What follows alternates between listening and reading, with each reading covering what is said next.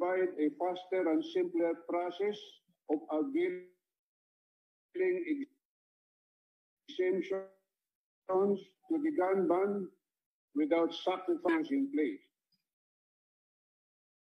We promulgated this amendment pursuant to our promise of delivering a safe, accurate, free, and fair elections.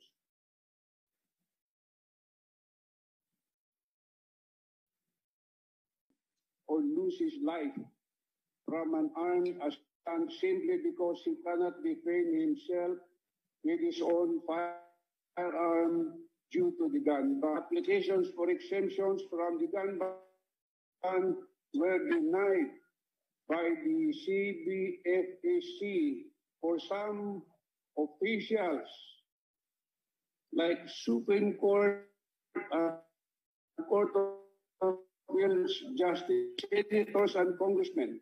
These are very responsible officials who, because of the sensitive nature of their work, need to protect themselves with their firearms. So granted exemptions from the gun ban are the following. Number one, the Vice President of the Republic of the Philippines. Two, the Senate President and the Senators of the Republic of the Philippines, and two, security detail. Three, the Speaker and members of the House of Representatives, and two, security detail. Four, the Chief Justice and the Justices of the Supreme Court, and two, security details for each. The Justices of the Court of Appeals, the Sandigan Bayan, and the Court of Tax Appeals. The judges of the regional trial courts and municipal metropolitan circuit trial court, and election officers, provincial election supervisors, and regional election directors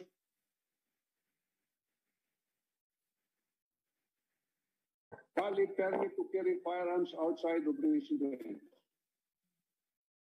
Condition number two, in no instance shall they carry two firearms. Number three, these public officials shall later than April 19, 2022, the list of their firearms and qualified security detail. And in urgent and meritorious cases, the chairman of the commission is authorized by the amendment to, one, grant exemptions from the bearing, carrying, and transporting of firearms or other deadly weapons, which are regulated by the PNP 156. And two, the chairman of the commission is authorized to place election areas of concern under COMELEC control. The resolution was approved by 4 commissioners, yours truly, Pangarungan, Ray Gulay, George Garcia, and Amy Mary, a majority of the 7-member commission. Dissenting or expressing the reservations were 3 commissioners, Socorro Inting, Marlon Casquijo, and Amy Perolino.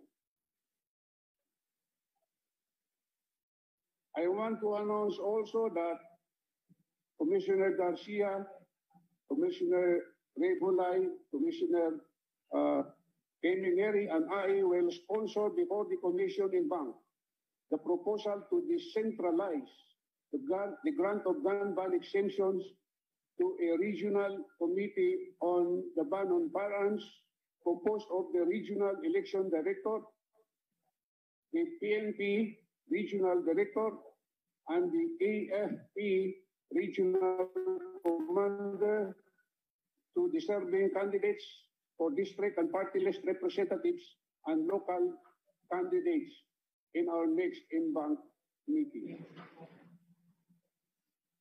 Okay. Any question?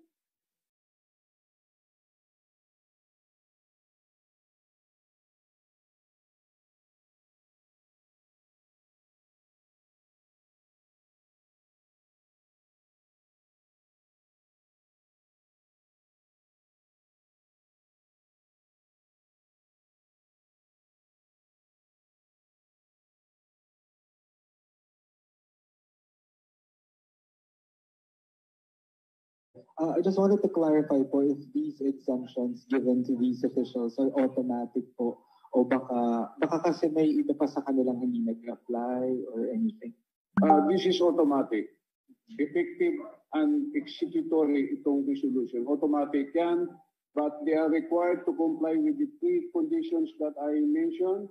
They cannot carry more than 2 firearms at one time. They have to submit not later than April 19, 2022, the list of the security detail and the licenses that they have. These are the three conditions na kailangan ma-comply ng grantee nitong exemption. Sir, last po,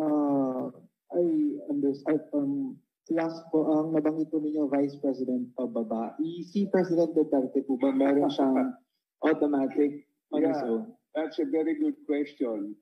You know, we granted a certificate of authority to the armed forces of the Philippines. Lahat ng sundalo, meron silang authority to carry firearms in the same manner na yung lahat ng police, merong general authority to carry firearms.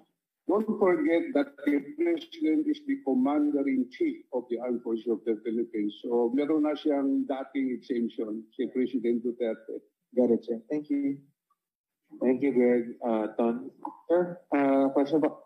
Meron po ba tayong existing number ng gun ban exemptions na released? Kung ilan na po total? Wala pa ngayon, pero mamaya after this press con, makukuha ko yung figures para makita natin, malaman natin. At saka yung mga pending pa so far. But at least, yung na-announce ni Chairman would